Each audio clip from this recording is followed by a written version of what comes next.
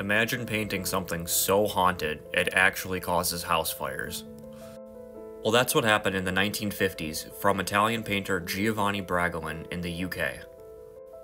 There was about a dozen instances of this painting remaining completely undamaged during house fires, and even by the end of it, the newspaper was getting the blame for it because it was so widespread. By the end of it, there was a huge conspiracy that the Sun was organizing mass bonfires of the painting, when in reality it was just coated with a special fire-resistant varnish. The painting was named the Crying Boy, and in the year 2000 and onward, he was given the nickname Diablo, and he might have even caused fire to the painter's studio itself. Aw, you little arsonist.